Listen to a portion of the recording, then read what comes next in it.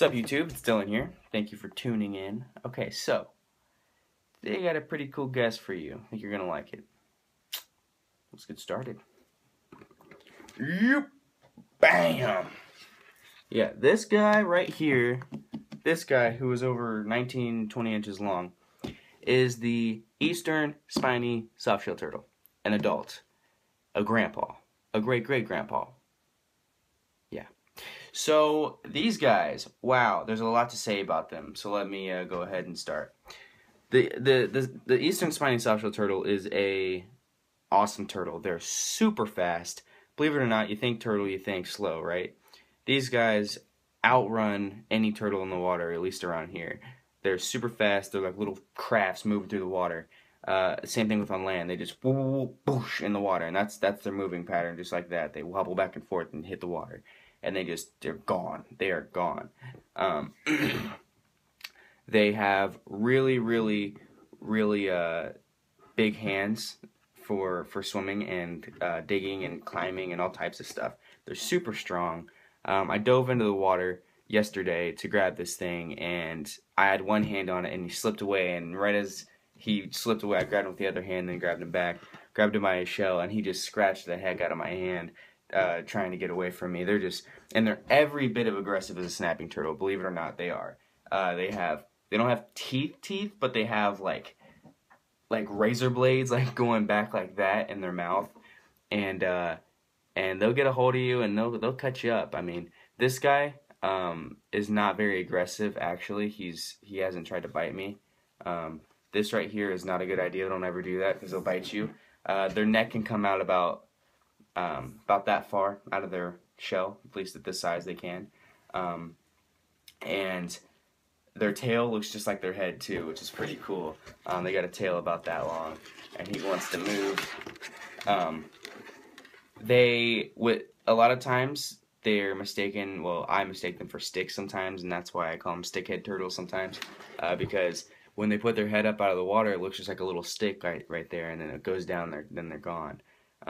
They're very hard to catch. Usually people will catch them in seines, jug lines, and trot lines. Unfortunately, they get snagged up by fishermen. People reel them in on hooks, on fishing poles all the time because they like to bite fish bait, catfish bait, and stuff of that nature. Their food, oh my goodness, their food ranges from a lot of things. Their food can range from small frogs, small fish, to algae, to fish eggs too. They'll eat fish eggs, and just stuff of that nature, just turtle stuff, right? He still likes his salads. They are very carnivorous at the same time though. These guys have they're pond turtles. Excuse me for spitting on you. I'm sorry. They're pond turtles, but they are every bit of a river turtle too. I mean, they live in streams too. I mean, I've caught plenty of them at my creek, this size and smaller. I'm trying not to get them to run everywhere because this is not a big space. But they're very cool turtles. People call them leatherback turtles. People call them softshell turtles. They are a softshell turtle species.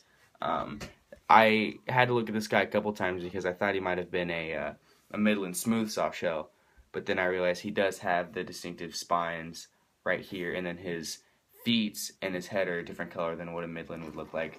As you can see, they're very spotty and look kind of like algae. But I don't think you can see this. Maybe you can't see the spines right here. But yeah, so they're very neat turtles. They're fast. They're so fast, and that's one thing you should really focus on is how fast these things really are. You go to a golf course and you look at the side of the bank, and you usually see common snappers, pond sliders, and these guys, softshell turtles, and they're just so cool. You'll see them sitting on sides of logs and stacked on top of each other, and sometimes you'll see. Sometimes people will keep them as pets. I think it's a dumb idea just because they're every bit of aggressive, like I said, as a snapping turtle, and they just get big, and they're just not that little turtle that you want to hold and cuddle with, They're just a big monster. But some people kill them and try to eat them, and I'm totally against that, but it is what it is. But they get a bad rap. they're just maybe because no one can really catch them because they're just so daggone fast. But but yeah, I mean that's pretty much that sums it up for what this turtle's really about. He's just a fast, cute, colorful. I mean he looks like a big blob algae, but he's got that smooth shell with the spines on the sides, and the underneath of him is pretty neat. Sorry, buddy. They don't have like a full undershell, kind of like a snapping turtle does. Doesn't have either as well. But and then the top they have the spots too. And when they're young, they have it almost feels like sandpaper on the back. But yeah, that's about it. Yeah. So you ready to go back to the creek? Apalone, Spinifera, the spiny softshell turtle, or eastern spiny softshell. All right, say bye, buddy. Boop. All right, see ya.